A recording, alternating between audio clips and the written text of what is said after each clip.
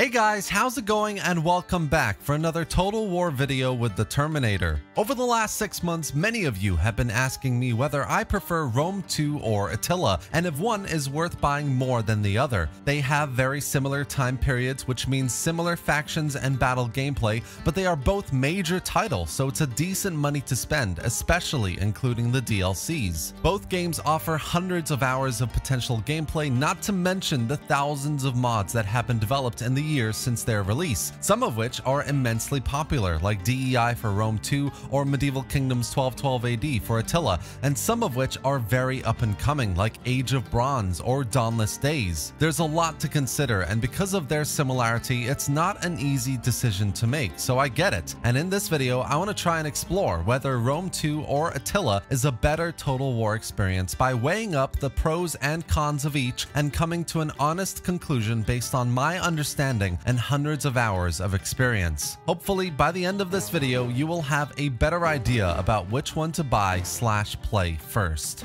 So let's get started. Both of these games, Rome 2 and Attila, may have had a rocky launch back in the day, but today they are some of the best historical Total Wars you can play. From the absolutely stunning campaign maps to the variety of cultures and factions, all of which of course are unlockable with mods, to some of my favorite Total War DLCs like Caesar and Gaul or Age of Charlamagne. These games today are both underrated and highly underappreciated. They're also quite accessible, with Steam sales of up to 75% off, making it affordable to most players, especially with the wide range of DLCs on offer. The graphic requirements aren't huge, so you don't need a high-end rig to play on medium settings, and performance-wise, most rigs are well optimized with little to no FPS issues on a wide range of gaming setups. The games have a large enough and active player base as well, which means you will often find multiplayer campaigns and battles happening on the servers, and players are very welcoming. So the question is, how do they hold up against each other?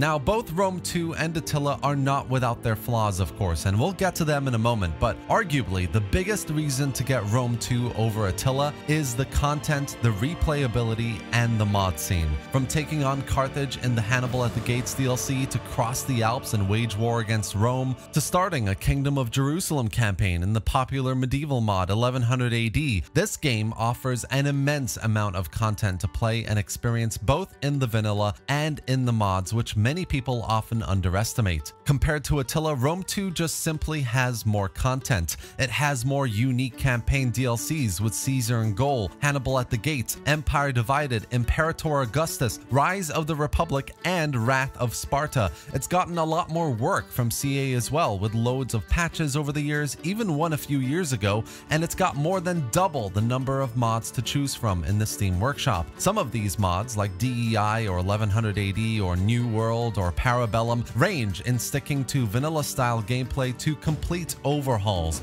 and they're all done with hundreds and even thousands of hours of work by their modders for completely unique and enjoyable gameplay. Now, don't get me wrong, Attila has a fair bit of content to offer as well. Age of Charlamagne is definitely one of the best DLCs ever made in a Total War game. Mods like Medieval Kingdoms 1212 AD or Lord of the Rings mod Dawnless Days are hugely popular and actually amazingly done. But Rome 2 simply has a lot more content, a lot more mods and DLCs to offer, and it wins out in this regard. Now, while Rome 2 might have the edge from a content point of view, Attila is definitely superior when it comes to campaign gameplay. And the way I like to think about this is Attila, especially in the campaign, is essentially everything Rome 2 should have been. There are new campaign mechanics such as war wariness, sanitation, fertility, or the city raising. There's a noticeable upgrade in visual quality both in the campaign and in the battles with things like siege escalation. There are much better looking unit visuals, unit cards, building trees, etc. But more than that, what most people don't realize about Attila is that it's a Total War game that's completely different to Rome 2. It's a Total War game where you have to survive rather than expand. In Rome 2, you can pretty much take a faction and do whatever you want. There are mechanics there and different styles of gameplay, of course, but there's unfortunately not a lot of depth in vanilla gameplay of Rome 2, and the AI is slightly too passive to make it challenging enough, even on legendary difficulty, where Whereas in Attila, it's the exact opposite. Whatever faction you choose is very different from the other. You need to remember that the Huns will be invading, so you need to grow strong enough to withstand their path of destruction, find alliances, grow your military technology, and together with the myriad of campaign mechanics that definitely feel more interconnected and impactful, you will have a very, very challenging time. While Rome 2 might offer more choice across a wider range of campaigns and mods, Attila definitely offers more memorable campaign gameplay that immerses you and challenges you to make difficult decisions, fight battles that will heavily impact your faction's well-being, and make you plan 5, 10, or even 20 turns ahead. This is something that not a lot of Total Wars are able to achieve, so it's definitely got a big edge over Rome 2 for me.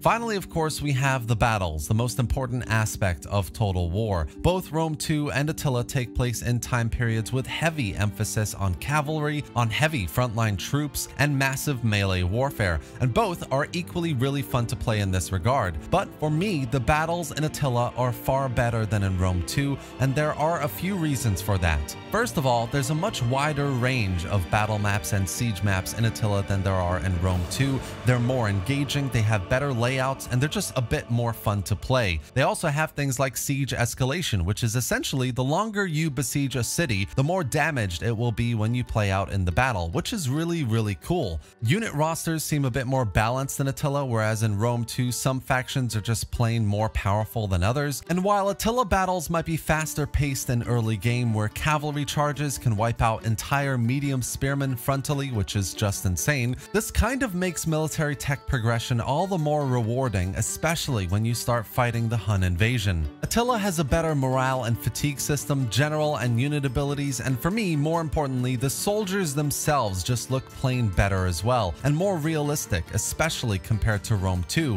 where faces can look cartoony and expressions a bit over the top, or where armor meshes and textures pop out, or weird unit bugs can often break immersion. Attila battles are simply better in every way, which is why it wins out in this regard. At the end of the day, though, it's a really tough choice between Rome 2 and Attila. Both games offer solid content and hundreds of hours of fun, memorable gameplay. Arguably, Rome 2 offers more horizontally, more content, more choice and freedom, but Attila gives you more depth and challenge. So for me, those are the main differences between these two games. Attila also has the added issue of performance, which is not so reliable, so if you're gonna get it, make sure to do your research about whether it will perform well on your PC, and if it doesn't, I've got a good graphics guide for you that I will link below in the video description. And that's it for today, guys. I've presented as best and honestly as I can what I think are the big differences and pros and cons to both Rome 2 and Attila Total War based on my experience of the games. Each provides a different style of Total War with a range of choice, depth, and gameplay, as well as bugs, optimization issues, and unfinished mechanics. If I had to choose one over the other, I think Attila wins it out for me over Rome 2 when it comes to vanilla gameplay, but that doesn't mean Rome 2 and its DLCs are bad. The opposite is true, and you should definitely give Rome 2 a try as well, especially for its mods. I really hope you enjoyed this video, guys, and found it informative. If you did, give it a like, drop any thoughts or questions in the comment section below, and subscribe for more Total War content, gameplay, and news just like this. Thanks for watching, guys, and I'll see you next time.